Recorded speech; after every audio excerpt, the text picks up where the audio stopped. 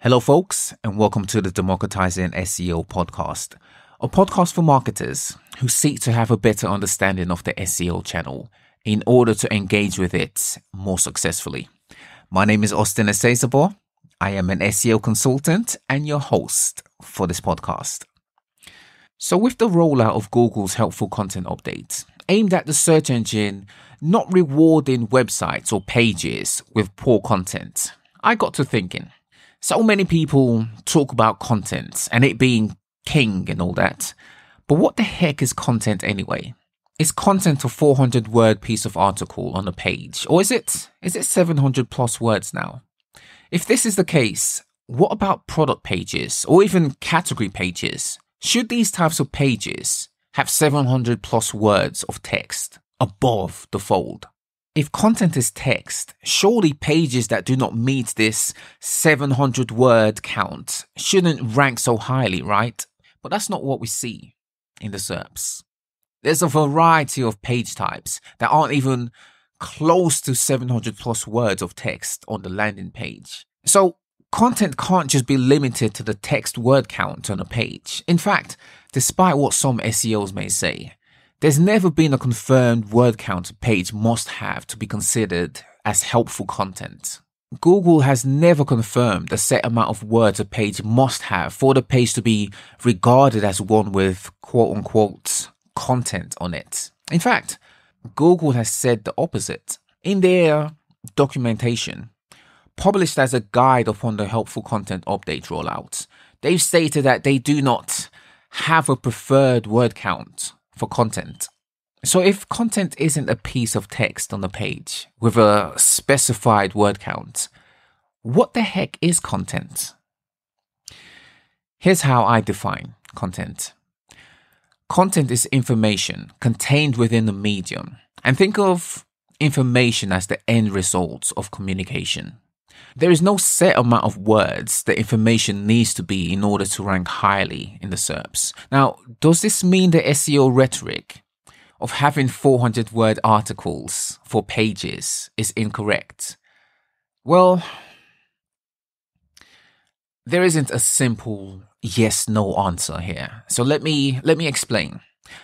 When it comes to SEO, we deal with pages.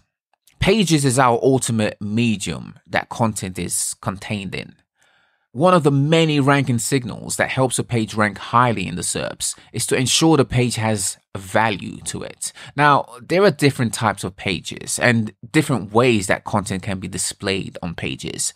Images, for example, can be considered content. An image itself can also be considered a medium. Think of memes, for example. The image medium can be within the medium of a page. Remember, from an SEO point of view, a page is our ultimate medium. Why? Because this is what search engines rank pages. Now, just like the medium of an image can be contained within a page, the medium of a video can also be contained within a page. Absolutely. The traditional way of having content on the medium of a page is to simply have copy on the page, i.e. text on the page. Historically, before multimedia content, the content that search engines considered was copy, text. Now, back then, before multimedia content, one of the ways you would show value on a page was to have a lot of text on the page. The more text the page had, the more valuable the page seemed, which equated to a higher ranking of the page. This is where the rhetoric of having a set amount of words, i.e. text, on a page stems from.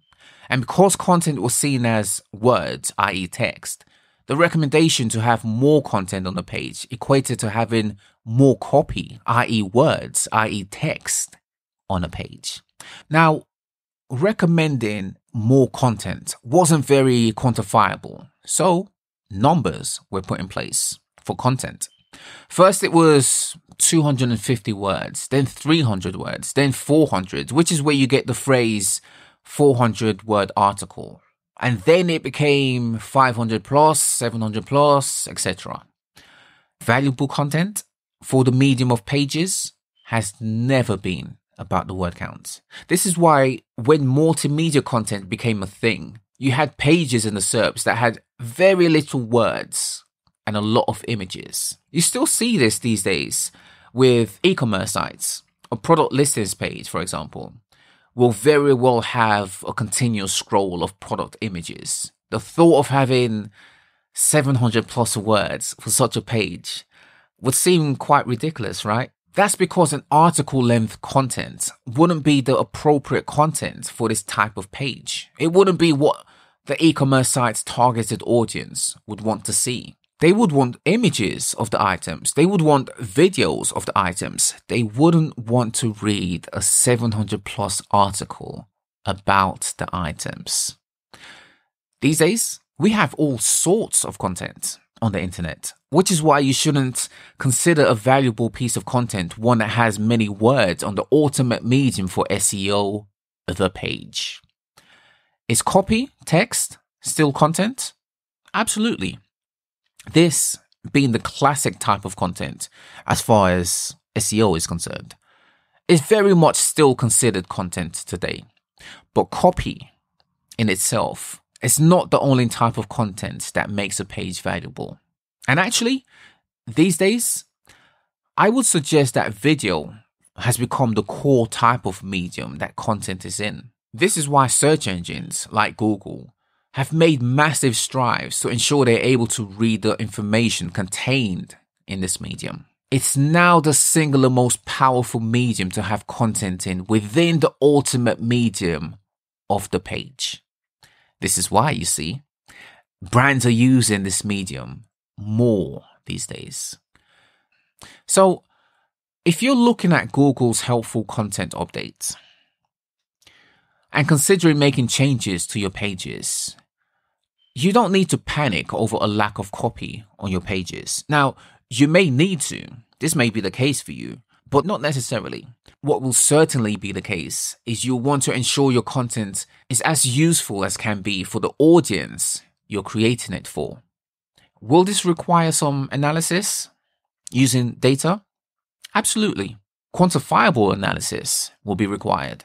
What will also be required is some qualitative analysis of your content. Everyone talks about quantitative analysis, i.e. data analysis, but don't underestimate the value of carrying out qualitative analysis to examine your content.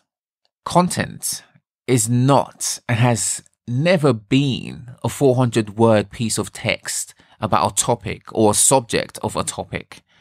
Content is information. The information is communicated in a way that appeases one's senses. The more dialed in you are to the way your audience will receive your information, the more it will resonate with them. Figuring this out is the joy of creating content. All right, folks, let's leave it there for now. Stay tuned for more from Democratizing SEO. Subscribe to the podcast. You can find it on your podcasting app of choice. All right, folks, my name is Austine Esezobor. I'm an SEO guy. I'll be with you on a weekly basis to enlighten you on wielding SEO to success. That'll do it for now, folks. Until next time, bye for now.